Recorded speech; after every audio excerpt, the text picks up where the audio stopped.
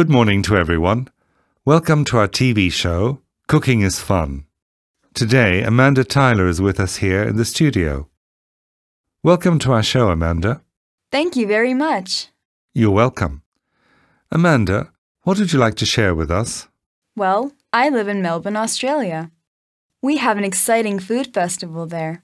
It's called Melbourne Tomato Festival, and it's held in February. People cook different dishes with tomatoes and offer them to their guests. My mother and I always cook tomato soup during the festival. I think it's very delicious. Okay, Amanda. We wonder how you cook your tomato soup. Could you tell us the recipe? Sure. First of all, I'd like to talk about the ingredients. All right. For this soup, we need 4 tomatoes, 1 glass of milk, 2 spoonfuls of flour, 3 spoonfuls of butter, 6 glasses of water, 1 teaspoonful of salt, 1 teaspoonful of black pepper, and 100 grams of Parmesan cheese. It's easy to find these ingredients. Yes.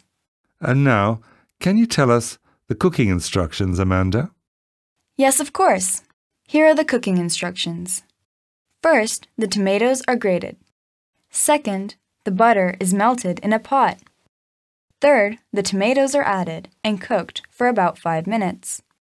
Then, the flour is added and mixed well. Next, the milk and water are poured into the pot.